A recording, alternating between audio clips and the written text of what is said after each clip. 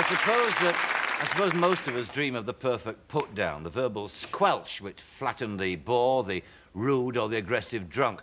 For instance, Bernard Shaw was once dining in a restaurant and being serenaded by an appallingly bad orchestra. During the meal, the leader of the band noticed Shaw, and he sent him a note asking him if there was anything he'd like them to play next. Shaw replied in one word, dominoes. Well, my first guest tonight has compiled a catalogue of put-downs in an entertaining book called Acid Drops. He's well fitted for the task, being himself a man renowned for his own wit and style, which is displayed on stage, television, radio, and movies. Ladies and gentlemen, Kenneth Williams.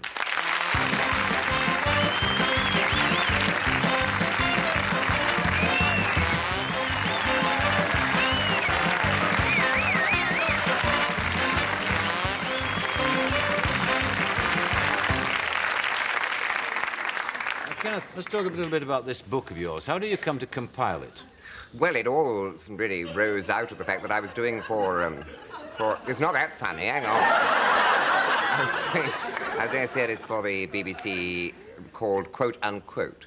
And on it, I used quotes of my own. They always said to you, the producer, before you come, bring several, because some of the things you find funny may not be palatable to the broadcasting audience, you see. So one had, over the years, about 7 years I was doing it, one had over the years quite a compendium of material. And then this man said, why don't we publish a book, you see, with the funny things that you enjoy, especially the put-down things. And they're really malignant wit, aren't they? He said, you do enjoy it, don't you? And I said, yes, I do, actually. I do like those sort of nasty cracks that people make. I mean, that one about Claire Booth Luce opening the door for Dorothy Parker and saying, age before beauty, and Dorothy saying, yeah, and pearls before swine. I thought that was very funny indeed. And I always liked the idea of having made a sort of crack like that oneself.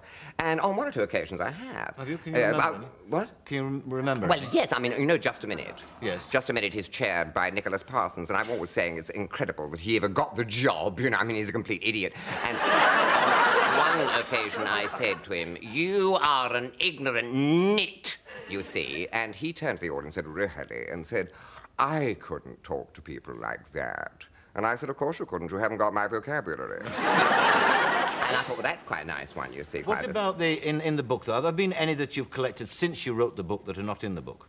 Sure. Ah, yes, because after you've done it, you see, people come up to you and say, you didn't put in the bit about, you see, and that's always annoying, because a marvellous one was told me by a musician who said, you've got quite a few about Beecham, and he's famous for the cracks, you know, he made some marvellous cracks, and he said, you haven't got the one about, because you know, he hated Malcolm Sargent, and called the BBC Symphony Orchestra when Sargent was conducting Sargent's Mess. And then when they said to him that Beecham was knighted, he said, well, it was only yesterday he was doctored. And then this musician said to me, you didn't put in the marvellous thing about his return from the Far East. And they said to Beecham, Sargent's return from the Far East. Fabulous tour to the Far East. And he said, oh, just another flash in Japan. Which I thought was enchanting. Flash in Japan. Yeah, lovely, yes. I think it's a good one. It is a nice one, yes. They didn't like it, did they? What about the? I mean, is it this kind of wit? Is it the exclusive domain of theatricals? Oh no. I think it's been associated with statesmen, politicians. There's a marvellous one about Bessie Braddock and Churchill when she said, Winston, you're drunk. And he said, Bessie, you're ugly, but tomorrow I'll be sober. So it's not only in the realm of theatre. I mean, it's in the realm... What about the academic world? Yes, the academics too. There's a wonderful one about Maurice Barrow, when he was Vice-Chancellor of Oxford. He used to bathe in Parsons Pleasure, which was a special preserve for all-male bathing in the nude. And these men were all lying there, him and several other dons lying there with nothing on, and the punt came by with a lady. And they all rushed for their towels and shoved their towels round, you see, and Bowra put his towel over his head. And they said afterwards, why did you put your towel over your head? And he said, I don't know about the rest of you gentlemen, but in Oxford I'm known by my face.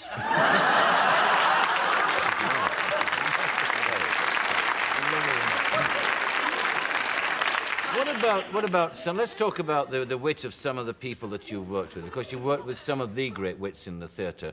Particularly, one thinks of Coward. You didn't work with him, but you knew him, didn't you? I knew him, yes, and he always came to the dressing room and was always encouraging. Whatever you were doing, he would turn up. Even when a thing wasn't that successful, he would always turn up. And I was working with Peter Schaffer. You recall the double bill, Private Ear and Public Eye, which I'd started with Maggie Smith.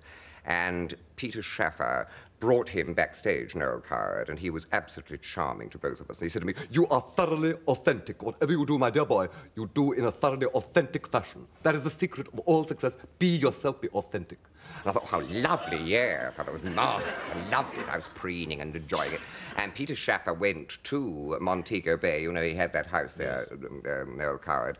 And he said to me afterwards, he said, it wasn't a comfortable visit, you know. It wasn't a comfortable visit at all because he'd erected on the roof a glass sort of solarium where you could see the whole of the bay. But unfortunately, it wasn't the right glass. Apparently, when you build a glass, what do you call it, solarium, you're supposed to have 2 layers or something to keep out the heat. And this only had 1 layer, and it was like an oven. It was an absolute furnace when the sun came up. And he said, we had this dinner there, and he'd invited the governor, Sir Hugh Foote, and Lady Foote. And they were all sweating terribly. I mean, Lady Foote was saying, "Oh, dear. It's like an oven in here, isn't it?" And Coward... Lady Foote doesn't talk like that. No, quite. And Coward was immaculate throughout in a white dinner jacket and said to them all, "I don't believe in all this rubbish about in the tropics eat cool food. We're having an English meal, and for the sweet, ginger pudding flambé. And I shall flambé it myself." And he went out to do this flambeing, and the Footes got up, and Lady Foote said, I'm sorry, please give my apologies, but I mean, it's pouring off me, you know, I really can't stand any more of it. And she left. And they both left, you see, and Peter said, we were sat there alone, and back came Coward with this thing ablaze. "Ginger pudding flambé. Where are the feet?" And he said, they've gone, look at us all. We're all absolutely pouring sweat, it's like an oven in here. They've gone. And he said, "Well, you can go too." He said, "No feet, no flambé." And he went out of the room again. What about, let's talk about an Australian you've worked with as well, Sir Robert Helpman, because he's got a reputation too. Marvellous, yes. I was with Robert Helpman in a piece called Catch as Catch Can. It was an Anouilh play about the 100 Days of Napoleon, and they cast me for Napoleon. I know that sounds odd. I know that does sound odd.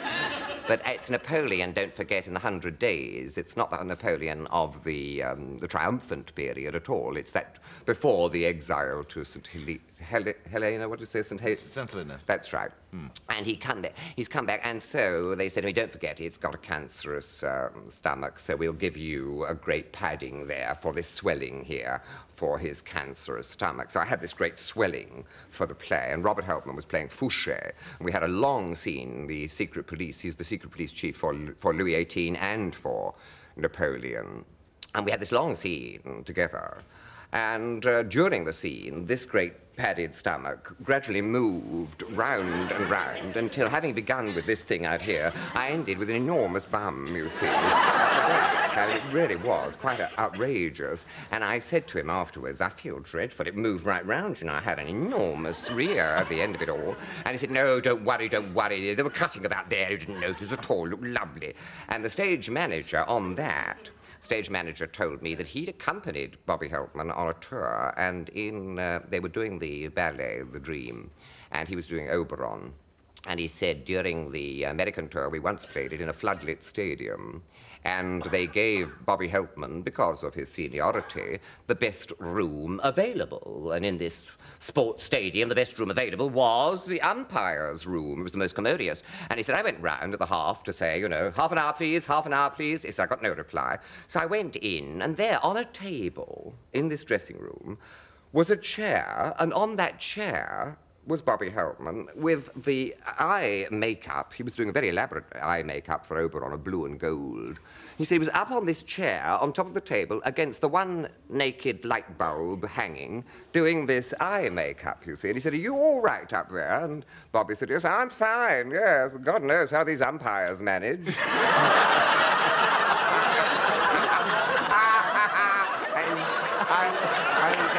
Brilliant. No, we'll take a break, though. We're back in a moment to talk some more to Kenneth Williams. Yeah, this break.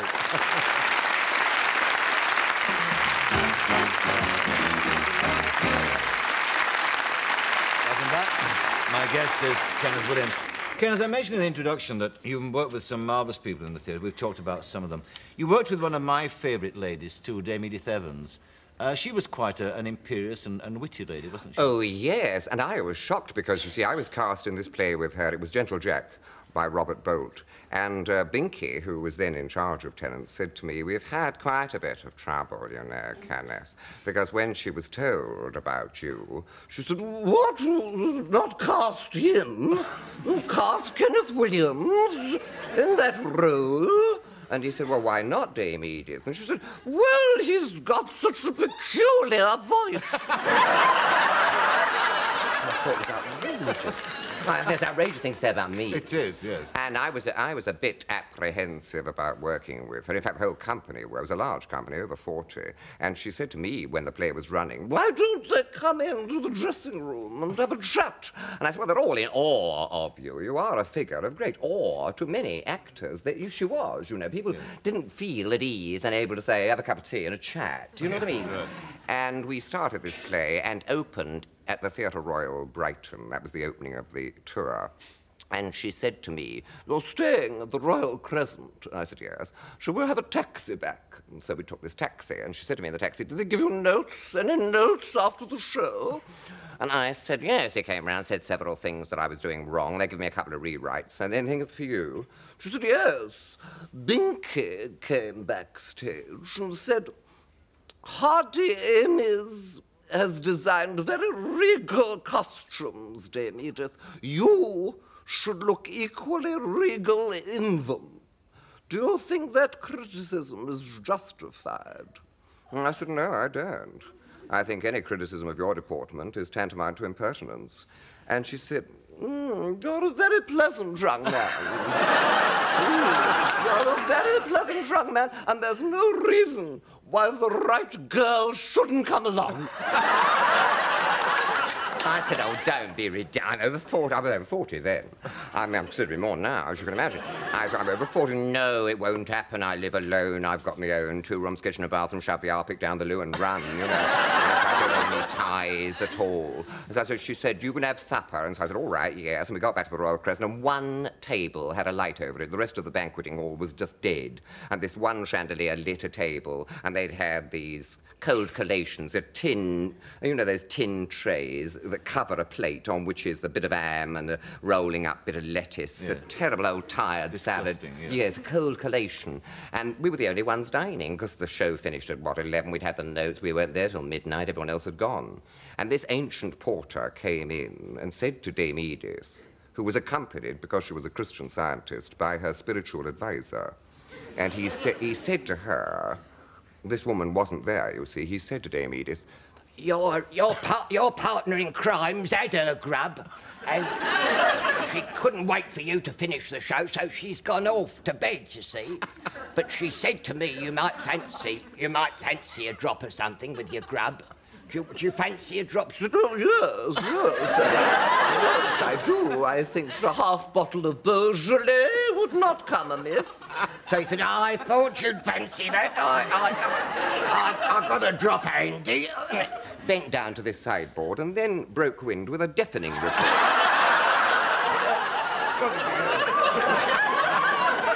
And she looked gravely affronted. She looked really quite affronted. And she said to me, this place has gone off terribly.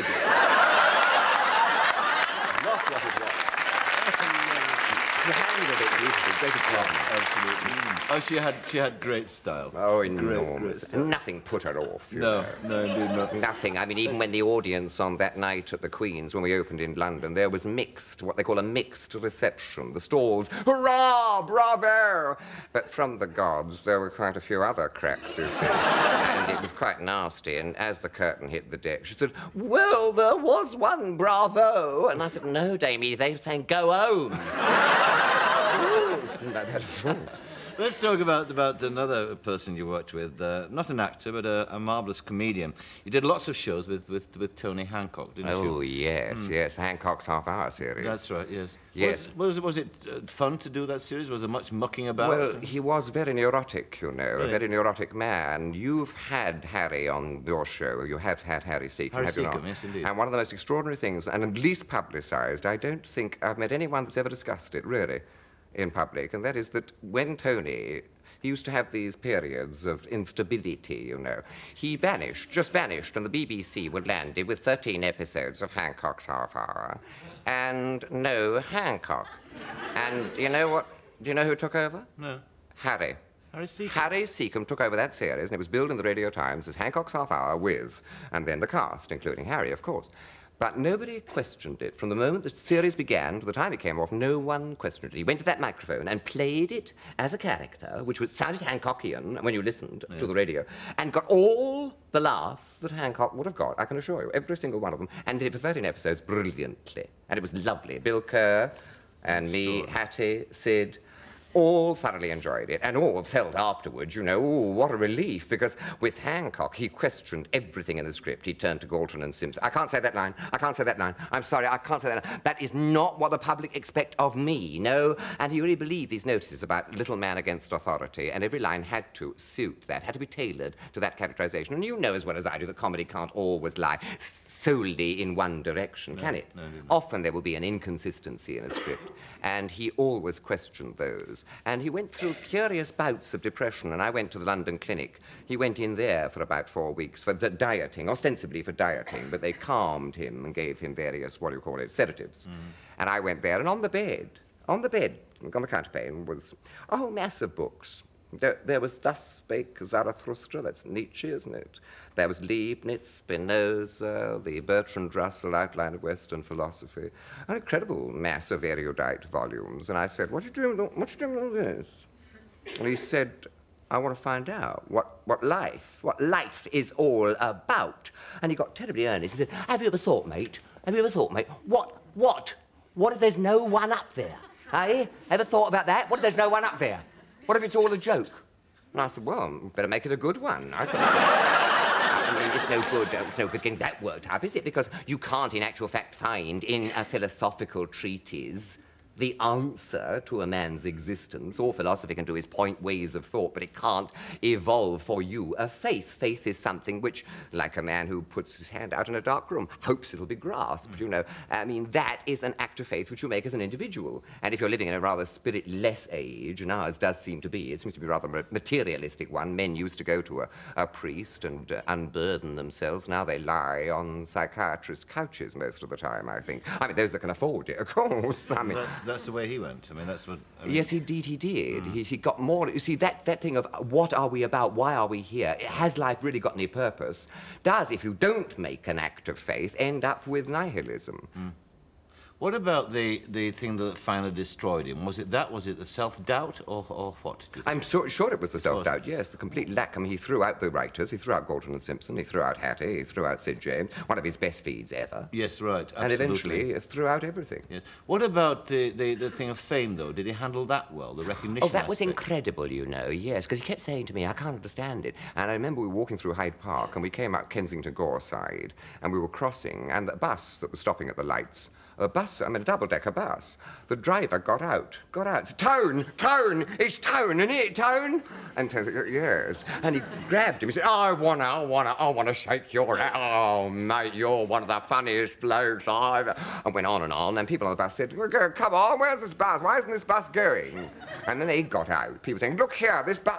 Oh, it's Hancock. Oh, may I say. And they were all shaking hands with him, too. And then other people who were hooting behind were saying, who is it? And they were getting out. And eventually the whole road was full of people milling around Tony Hancock. And that is, I suppose, enormous fame, isn't it? Yes, yes. And how did he cope with that situation? Did he enjoy that? Yes, he did. Yes, he said to me, I like it, but on the other hand, I feel terrible guilt about the money. I said, do you? He said, yes. He said, you know, I'm getting thousands. I thought, I wish some of it was coming my way.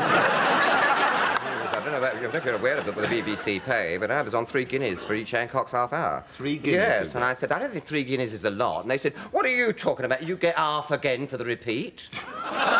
So you get something like $2, $3 a show. Right, that was what I got when I started with him. That was what I got. And I was raised eventually, when I went with Kenneth Horne, I was raised the princely sum of £6. Good. I don't know what that translates. I mean, that's amazing. Well, that says $12, isn't it? But I mean, that's astonishing because people always assume, don't they, if you're on radio, if you're in the entertainment business, that you earn fortunes. Yes, they do. I said to Clement Freud, you know Clement Freud who's on the thing with me, I said, it's rotten money, you know, isn't it? I mean, £30, that's what we're getting today. And he said, yes, and I've heard that Parsons is on more. I said, is he? And we found out. We went to him and said, you on more? You getting more? And he said, well, yes, I'm on £5 more, but then I am the chairman. And I said, I don't see why that gives you any right to a higher salary. After all, we're the ones that are saying things. All you're doing is counting up a few marks, isn't it? But that is how they handle it. But you see, I mean, you told me something the other day when we were having dinner about which surprised me, frankly, about the Carry On series, for instance. I mean, what was you did 26 of those? Yes, the first one was shot, 1957, and I paid £800 for the entire film. And I used to say to Sid James, it's terrible money, you know. But Sid always said, don't worry, because you're getting one a year. Yes, that was the assumption, that because it was a series, you were doing all right. Going back to that point about Hancock and handling fame, I suppose it's the predicament of every funny man that people approach you in a certain way. Yes. They more or less come up to you and say, have you heard this one? Or, oh, yeah. Equally bad partner, make me laugh. That's right, yes. What do you do in that situation? Well, I mean, very often, you see, they'll do it. And especially if restaurants, they'll do it. They kind of say, sign this menu. And they say, go on, do something funny. So I always say, very well, I will do something funny for you, certainly, yes. I will give you my impersonation of Queen Victoria. You see, and that always gets right. Then they go home, do they? Yes. Well, what about the other thing, too, about... You have this very distinctive, characteristic style of yours and many, many voices, and you therefore become the subject of the Impressionists. Yes. What would you feel when you hear people taking you off? Well, I mean, Stanley Baxter said to me, they're doing you on Who Do You Do? That was a series on television. There's a fair boy who comes on, does you every week. I said, what? What does he do of me? I mean, I've got several voices. Which one's he doing? Because is it nine, something's Naval? Or is it my grandfather? Oh, Judith Chalmers, if only I could get my hands around you. Or is it the ancillars in the soil? Because that was Arthur Fallon. You know, I used to do the ancillars in the soil. Dewy mini dairies, soft September morn, cheeks as red as apples and her hair as gold as corn. And I said, which one? He said, oh, they do that wah. I said, wah? What do you mean, wah? And he said, well, you have that sort of wah. So, wah, wah. And I said, I don't think I do at all. But there you are. You never know how you are seen from the outside, do you? No. But you do use your voices in a way to mask the real you. And I wonder what the real Kenneth Williams is, you see. Oh, I suppose first thing in the morning it's spiritless, dreary. You know, there's the toothpaste to be squeezed. Yes, it takes time, doesn't it? The blood rushes to the head when you do the laces. And you think, oh, the morale is round the ankles.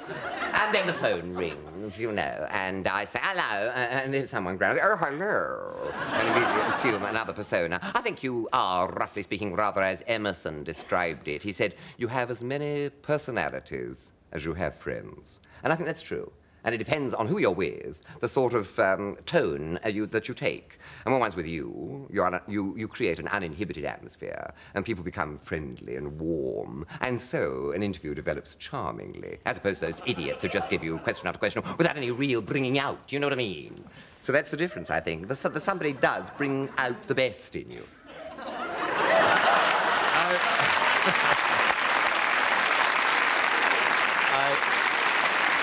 I thank you for the compliment, sir, and I thank you for the interview. You are staying on, of course, but for the moment, Kenneth Williams, thank you very much indeed. Kenneth Williams.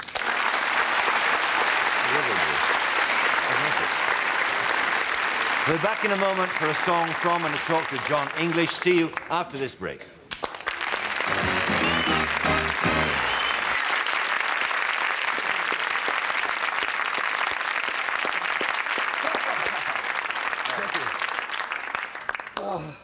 It's a real theatrical event, isn't it, this sort of rock thing nowadays? Oh, it certainly is. It's the first time I've worn a tie in 5 years, too, in sort of honour of the programme. You're not quite wearing it. Sorry. Yeah. You came here, in fact, as I said, when you were 12, didn't you? Yeah. To Australia. Yeah. What did you expect to find when you came here? Well, this is very interesting. We were sort of victims of the Australia House con, really. Well, I sort of got here and I moved to what I considered to be... It's not that funny. It's the sort of...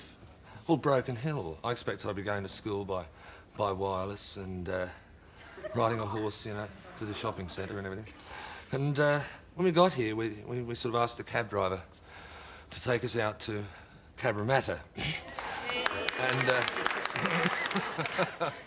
Cabramatta's sort of like Brixton with no buildings. and we sort of got out there, and the first sort of thing I remember about it was very, very hot, and there weren't any kangaroos. And I had to go to a proper school, and I wasn't allowed to sort of talk on the radio. But the one thing I do remember is that we had quite a long sort of amount of grass in the backyard. And we were terrified to go out there for 2 weeks because of the little pamphlet they give you when you get off the boat that says there are more poisonous snakes in Australia per square inch than poisonous spiders. So we were just sort of trapped in the kitchen there, you know? Yeah. What were the first gigs that you started doing when you started into the music scene? They were, back in the sort of middle 60s, everyone booked bands. It was sort of pre-disco. Everyone booked bands for sort of weddings and 21sts and bar mitzvahs and high school fates, which usually turned out into high school fights.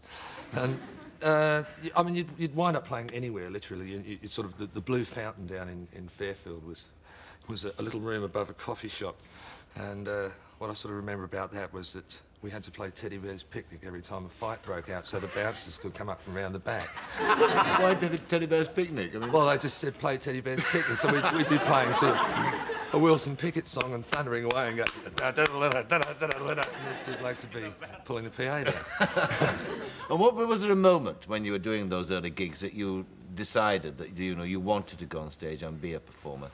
Well, I think the moment in 1969, I just left school and I was going to university trying to stay out of the army, and we were asked to do 6 months with Johnny O'Keefe, who was well, probably the sort of most famous rock singer Australia's ever produced, and certainly here.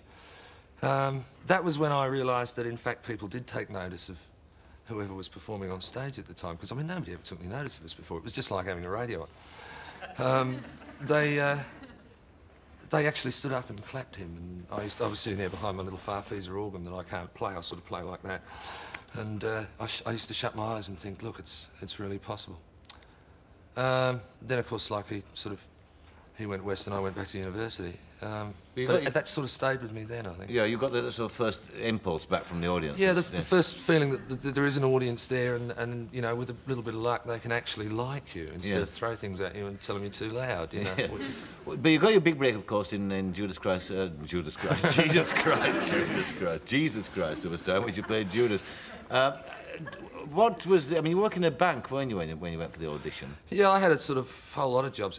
We were sort of at school. I used to tell everyone I wanted to be a journalist, particularly the sort of vocational guidance teachers, because it sounded just a little bit sort of more right-wing than a rock and roll singer, and I was never really particularly game to tell them I wanted to be a rock and roll singer because I thought, you know, they'd laugh or cane me or something. They used to cane me for everything else, but. So I still had this sort of impulse put in me all the way through high school about respectability. So I sort of used to get jobs in a bank and wear bobby pins so my hair would be short when I'd be sort of serving the customers, and on the weekends I'd sort of rip out and become a hippie, you know. There's a lot of us around it, these strange schizophrenic creatures, you know. Yeah, but of course there must have been immense competition for that casting that you went for. Well, it was really a question of, I read it in the paper, I went down. I was actually the first person auditioned because the ABC wanted to do some filming for the auditions, and I thought, oh, everyone's going to queue up, but they were all pros. They had all these opera singers doing push-ups. That's the first thing I remember.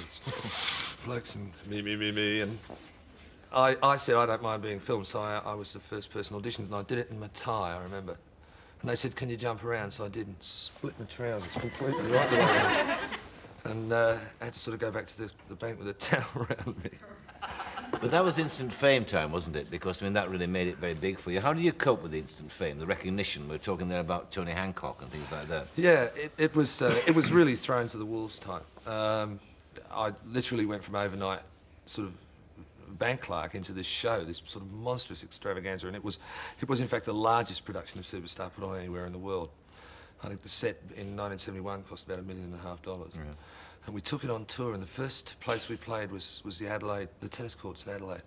And there were 12,000 people there for the first night, but they were an invited audience of 12,000 people, like Gough Whitlams and people, all sitting there, and then there was me. And I had to sort of go out and look at these sort of vague... I mean, they looked like 12,000 penguins sitting out there sort of looking at me, and they didn't... After the first song, nobody clapped. They didn't say a word, because they were used to the Grand Opry, so... Yes.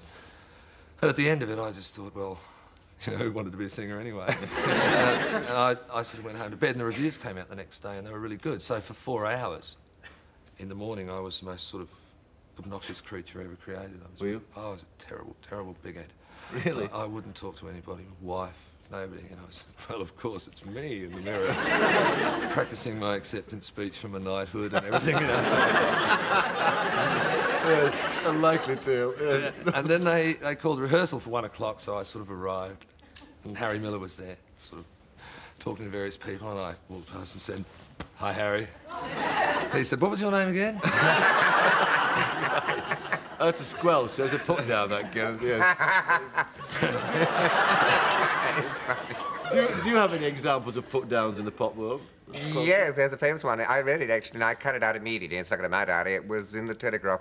It said that William Wyler had a dinner party, and he leant across to one of the Osmond boys and said, "I think you have Van Gogh's ear for music."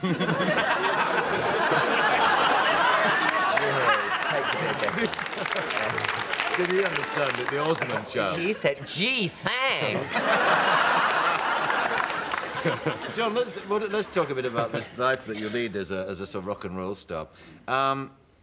First of all, what about the adulation that you get now? You've talked there about how Harry Miller sort of put you down and you were then on ground floor level again. But what about nowadays when you've got all those screaming kids fainting and throwing themselves at you and that sort of thing? How do you cope with that? I do. Audiences in Australia have grown up an enormous amount. The audiences in Australia are very, very laid back, I think, and so it doesn't really occur. And we, you know, I'd forgotten about it all, actually, because it's all, how you going, John? Now at sort of gigs. Yes. And I've got this nice sort of one-to-one rapport with people. So we went to Scandinavia in, I forgot when it was, February, and it was all on again. It was all the screaming, sort of shouting. And you feel somehow sort of detached. You keep sort of thinking, isn't this great? And at the back of your mind, you keep thinking, why? Why are they doing this? I mean, why are they screaming? Because there's very little difference between a bunch of little girls going, "I love you, and a bunch of National Fronts going, "I hate you, I hate you." In the end, it's equally frightening. It's mob hysteria. It's exactly mob hysteria.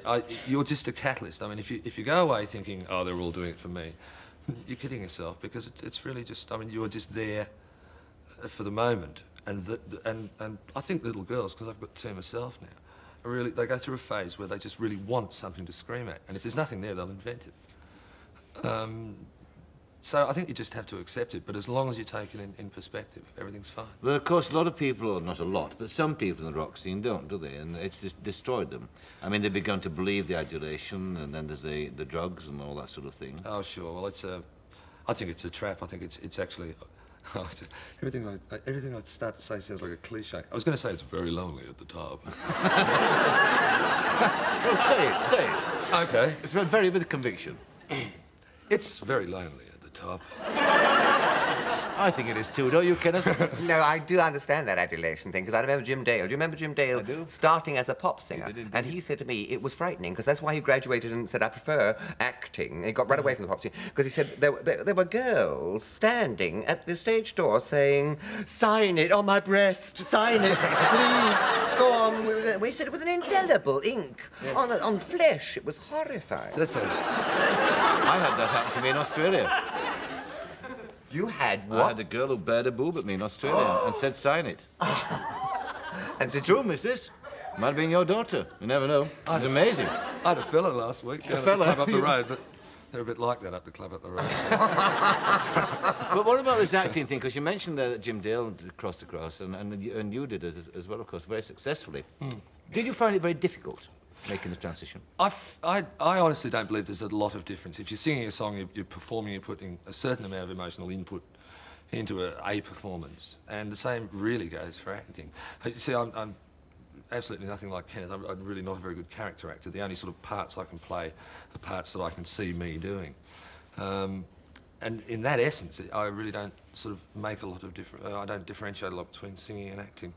I do find it most enjoyable to just sort of detach yourself and do different things. Is there anything about the technique of singing that you bring into acting itself? I think so. I think one of the interesting things when I was doing Against the Wind, Mary Larkin, who played Mary, her boyfriend was out here and was also in the series. He's a very fine actor called Jim Norton from England. He's done all sorts of things. And I saw him marking his script one day, and I saw him a little sort of inverted semicircle with a dot in it. And I said, that's a pause sign in music. He said, yeah, that's right. I didn't know that, but apparently the rest signs, you know, that's when it struck me that there's actually the same notation used as music. So from that point on, when I had a sort of speech, I almost used to score it with rests and pauses and stuff. Like because I found a musical score? Yeah, I found it very similar. Have you ever used that technique at all, Kenneth? No, but the notes in the margin are very useful, and there's a marvellous story about notes in the margin of an aide memoir that went round government circles, and the minister wrote in the margin, because he didn't want to put anything rude, so he wrote round objects. And by the time it got to Churchill, he said, who is round and what does he object to? John, what about you now? You're going off to America. How much impression are Australian singers and musicians making on that scene out there? Well, I was talking to, you know, your consummate American A&R men, who A&R means artist and repertoire for a record company. And we used to do a routine on stage about a fictional A&R man called Randy Hitler. That's and I met this guy, and he was the epitome of Randy Hitler, you see, with the big cigar, and I'm going to make you a star. And he told me, interestingly, that about 10 years ago, there was America, there was Britain, there was certain territories in Europe, and the rest of it was a courtesy to their local record companies that you'd accept records to listen to, put them on the bottom of the pile. Now, the Australian records actually go straight to the top of the pile and get listened to first. That's from an American saying it, so I think it's it's extremely healthy in Australia now. Probably the most healthy local music scene in the world. Well, you're off there soon, so I hope that you make it even more healthy for Australia and yourself out there. Right. And for the moment, John English, thank you very much indeed. John English. Thank you, sir. Right, we're back in a moment for a song from Marcia Hines. See you after this break.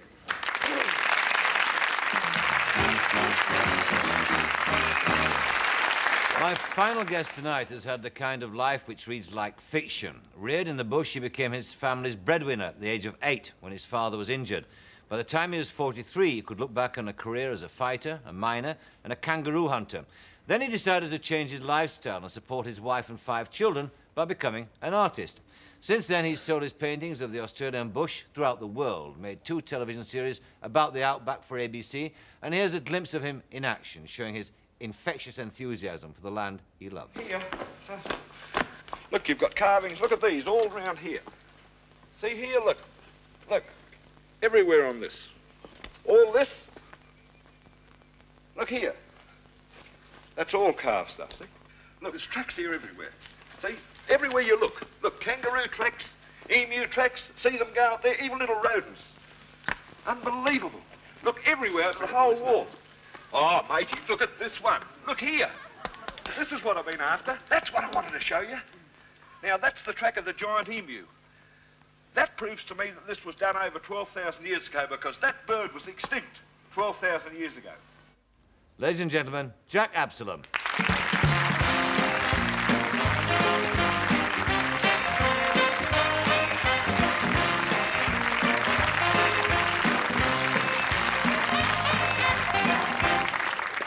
What inspired you to take up painting of all things at the age of 43?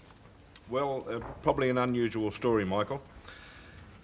The kangaroo shooting game had collapsed. The government came into power and changed the rules, and I was at loose ends trying to decide what I was going to do. And actually a bank manager at my bank, he said to me, would there be any chance of a friend and I hiring you to take us on a painting trip? They wanted to go out of the way where the tourists don't go and they knew nothing about, say, the bush as such, didn't want to break down and get lost, and they knew nothing about vehicles. So they said, what about you taking us? So I said, right, no worries at all.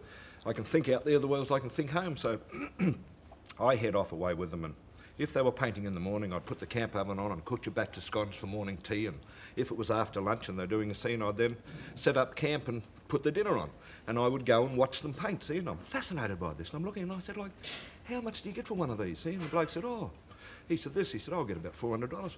I said, $400? Right, you know. So after 3 days, I said, look, have you got a spare brush? You know, like... It's easy, isn't it, really? He said, yeah, here. And they gave me a brush, and I just get the scene. I thought, hell, I can paint that. So I started painting it. And afterwards, I finished it, and I said, well, what do you think of this? And they both come and looked, they nearly dropped dead. And I said, well, what's the matter? They said, there's nothing the matter. And I said, well, right. So, you know, I couldn't see anything in it in the first place. So anyway, I'd done this for 3 days. I'd brought home 3 paintings when I come home. And I'd never forget this, and my family never forget it. About 4:30 in the evening, I came home, and we had 5 children, and kids want to be fed. About 5:30, we'd have our dinner. And by the time I'd gone and had a shower and got cleaned up, it's dinner time. So I sit down to dinner. Nobody knows that I've painted, see? And halfway through the meal, I said, look, I've got some news. I said, as from today, I am going to be a professional artist. And my eldest daughter was 19 years of age at this time, and all the other ones were under this. And there's dead silence at the table. And nearly finished dinner, so I go out to bring the paintings in. I was proud as punch of these paintings. I want to show them the paintings. And when I go out, Colleen had said to her mother, the son must have got to Dad, like, this is ridiculous. Nobody does this. So I come in and showed these paintings, and they looked and I said, they're all right, you know. Anyway, what happened that within the first 12 months, I was forced to build an art gallery because we used to show the paintings in the lounge room of the house, and I had to get the people out the house, otherwise there'd been a divorce.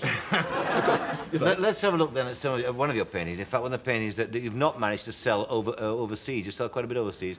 And here we are. There's a painting there. Now This particular painting, Michael, was the only painting I didn't sell in London. We had an exhibition in London with the Brushman of the Bush, opened by Her Majesty the Duchess of Kent. Yeah. Her Royal Highness the Duchess of Kent. And what I try to do in a painting, I paint the landscape. Landscapes fascinate me. But I try to always look for the things that's happening in there. It may be an eagle landing on its nest. It may be man closing a gate. In this case, it's a dingo's coming in to drink. And the moment I see her, this is the female species, the bitch coming in there, and she's coming in and looking at that water, taking no notice of anything, I know immediately he's with her. And if he's with her, he will be looking. He's guarding her, he's looking around. And if she came in looking around everywhere, odds on she's on her own. She's only by. So this is what I try to do. I see. Let's go back to the very early days, if you like, because you grew up in the outback. And what kind of characters do you remember? Because that kind of situation must breed a very definite kind of character. What do you remember from your childhood? Well, in that period, there was one chap that possibly has stood out in my mind and possibly influenced my life more than I've realised over the years, because often I've thought back and I thought it was him. And you can never forget this chap because he had a joint off every finger. Half of that. Every finger, they'd say that one there and this one here and this one down here and everything. And straight away you'd say, what in the hell happened? You getting a buzzsaw or something? And he had 8 children. His family was 8 children. And in the Depression, he would go broke, go bankrupt, nothing. And he would get a job then in the Carry country in Western Australia where the big trees are, in a timber cutter's camp. And he might, say, be £200 in debt, we'll just say, or more like it'd be £100 or £50. But after he'd got in there for a week or so and everything was right, he'd put a finger up and knock a joint off. Good God. Chop a finger off. And this chap, I learned more off that man all my life because he said, lad, you never give up. You never give up, he'd say. And then he'd do anything. He could fix anything. If say, my bike broke down the pedal, he said, bring it up here. And he'd show me how to pull it to pieces and do it. He said, you do anything. And he took the finger off for compensation, He'd take that finger off and say you get £100 compensation, which would get him out of his trouble, and then he'd go on again. An extraordinary man. So that's one in that period. Like, you know, there's men all through, like in the bush, there's hundreds of them, but that particular chap, he's always remembered that. We'll talk some more in a moment to you, Jack Absalom. We'll be back after this break.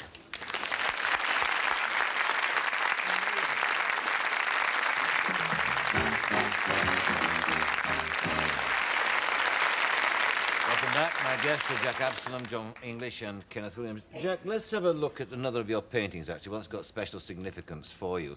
Now, what is the significance of this tree here? Well, this painting, Michael, I painted on the last TV series when it was up in the Cooper's Creek. Now, I believe that this tree has means more in Australia, is more significant than any other tree, because that is the tree where they carved dig for Burke and Wills when they came back from their crossing Australia. And, of course, they came back there and they perished there. But I always promised myself the next time I'd go up there, I would paint that tree, because it marks one of the greatest tragedies, the greatest feats in history of crossing Australia from south to north, yes, but also one of the greatest tragedies that they all perished there. Yes. And I did that on the series. Let's talk then a bit about this survival in this land which you know and you can survive in. I mean, how dangerous is it for city people to travel in the outback? Well, the biggest blue I think that people make, they, for a start off, take the city people, take you as an example here. You don't know, say, the inland of Australia, and suppose you stopped here for the next 10 years and you basically have your holidays and you go up the coast, get a caravan and you take them up to the coast, this sort of thing. Then one day you decide that we'll go to Ayers Rock. The odds are that you're going to treat the Ayers Rock trip exactly as the same you've treated the one up the coast.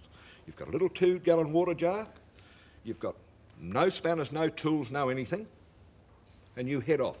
Now, that is dangerous, because you are going, once you go into the bush, the size of Australia, for a start off, is going to stun you, because you're going to drive, say, from here to Alice Springs. You're going to drive for 4 days, all day, 500 mile a day to get there. And all of a sudden it occurs to you, you think, hell, I'd hate to break down out here. There's nobody, there's no cars, there's no anything. You've got to be your own mechanic, your own guide, your own petrol supply, your own tyre supply, you name it, you've got to be it. You've got to have it there. And I suppose you have to have the ability to improvise in situations. Well, for course sake, suppose the car stops. Suppose the car, I don't know whether you know anything about cars, but the car stops. You have to fix the thing. Yeah. I mean, it's no good, you can sit here out on the main road out here, we can sit and there'll be 50 cars coming along. We stop one, he tows us over there. Yeah. Not there. Yeah. I mean, I'm making extreme cases. I mean, if you're on a main road, that's not, you might be somebody coming along in a couple of days. Yeah. But, well, this is right, but I could take you on the main roads, but you might see somebody every 3 weeks. Now, that's getting dangerous. If it's summertime, that's very dangerous, because if you haven't got enough water, like 2 or 3 days and you've had it. What practical ways can people improvise, though? I mean, in certain situations? There's millions of things you can do. I wrote a book, Michael, on this, and one of the little things I put on there that seemed to caught the imagination, that, say, a fire starts in a car. People said, wouldn't it slay you? I didn't put in a fire extinguisher. You could grab a can of beer, shake hell of it, open it, and put the fire out with it. Really? CO2 and gas is just the same as a fire extinguisher. And then, of course, afterwards, after you've got the fire, you can drink the rest. Now, you describe yourself, actually, as a bush anthropologist. Well, I grew up with Aborigines in the early days, so I was always interested in their culture, what happened. And actually, I seen them when they used to make their stone tools. This is the first thing that started on. And through the years that I've roamed around the bush, I've always been interested in the tools they used. And I don't know whether you know this, but in Australia, basically, the stone age is the same in Australia as all over the world. You could get a stone implement here, and you could find a replica the same in America, Norway, Denmark. It's the same. It was this same stone culture. It went through the whole world. And with a few exceptions, there are peculiar things to here that's only here. Only little. It might be one stone, a silcon, that's not found anywhere else in the world, and something over there that's not found here, but only in minor things. The whole major part of it is found everywhere in the world. So I took an interest in this, and I had a very good friend in Adelaide who was Professor Tyndale, Norman Tyndale, who was the foremost authority in the world on Australian Aborigines, because he was here, and his anthropologist, and it was his main study. And I used to go down and visit him and drive him mad every time I'd come in. I'd say, what is this? Or something, showing something, what they do. And he would then say to me, after he explained all this to me, what do you want to have a look at this time? And it might be stone axes. So he would take me in and show me everything they knew about stone axes. So you take this of 25 years of this grounding from the top man in the world on it. Was that your education? Because you can't have had any formal education as such. Well, we started off on correspondence in the year when I was 5 and a half. And correspondence 40 years ago like was very, very rough, like the 3 R's, reading and writing arithmetic. And you used to get the school, the lessons once a month, and you knock them off in half an hour and wait for the next month for the next lot to come. And that's when we'd hope the train would break down, so you wouldn't get them.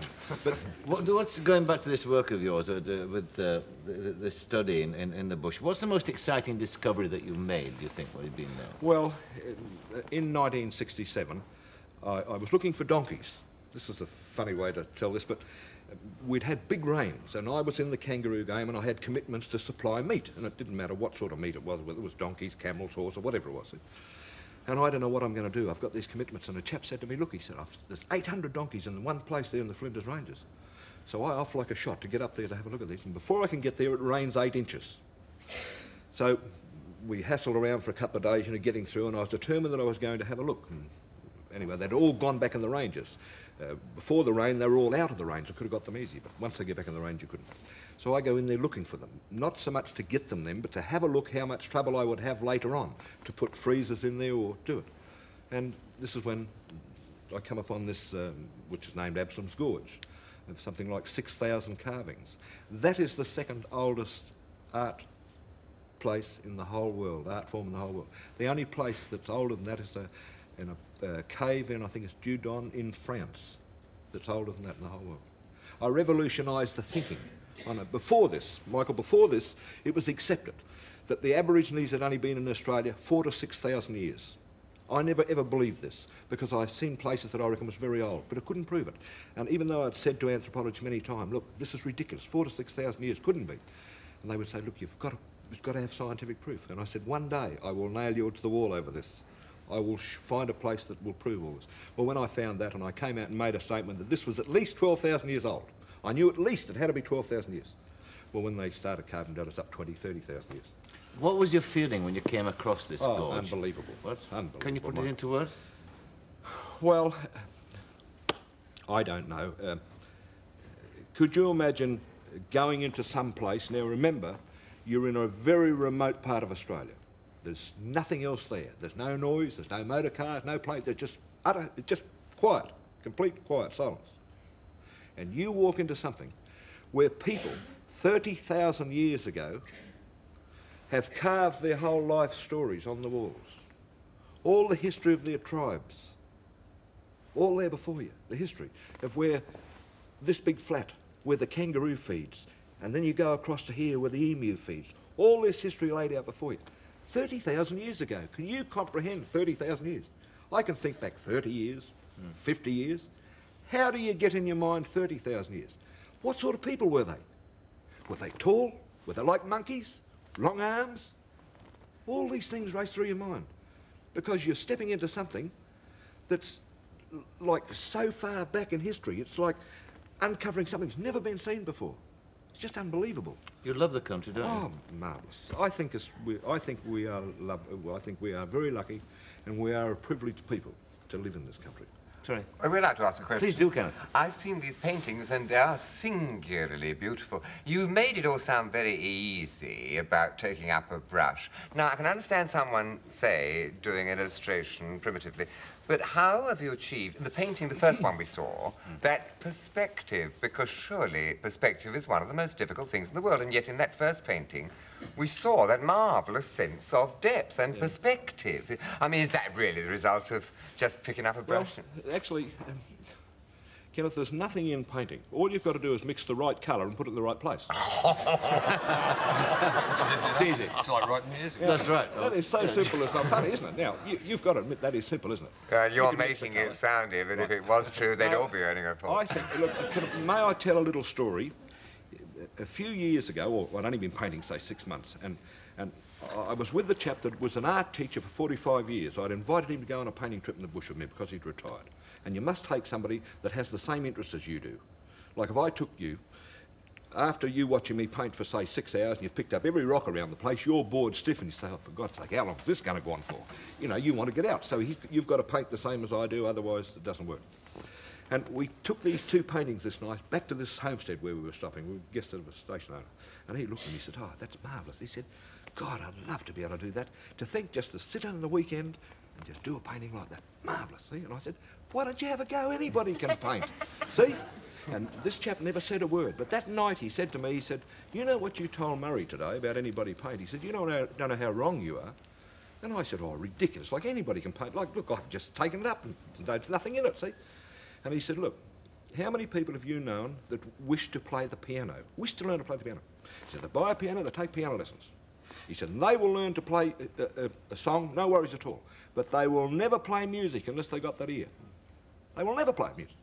Now, he said, you are lucky that you can look at the scene and you can interpret the scene. Your eye can see it and you can put it down, that your hand does what your eye is seeing.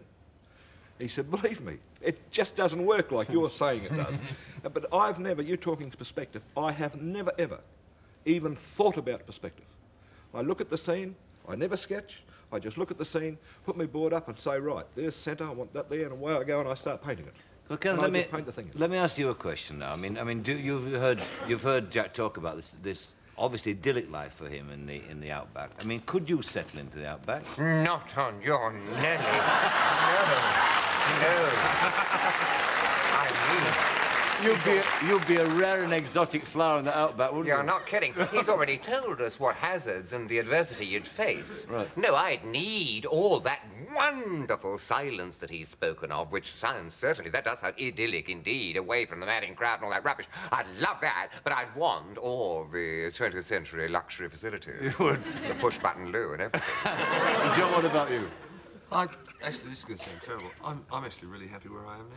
Yeah. Right, exactly, just outside of Windsor, I've got a farm, and exactly, you know, I can look out and see the river, and I've got a big glass wall and a stereo and a video cassette player, so that's, I can cop out. All the comforts of modern outback living, yes. Now, Jack, finally, and really finally, because we have run out of time, sadly, what do you think about us who live in cities and dwell in cities, briefly? Michael, I can never ever handle the traffic here. I think they're all nuts. They're all nuts. No, look, I mean, I stop out often, stop at Balgowlah. If you want to come into town in that, say, 8 o'clock, 9 o'clock period in the morning, an hour and a half to come like 9 mile, that kills me. Like up where I come from, in an hour and a half, you can go 100 mile. This is the thing that, the pace, I hate the pace. This go, go, go all the time, and you've got to, because you get run over with a bus.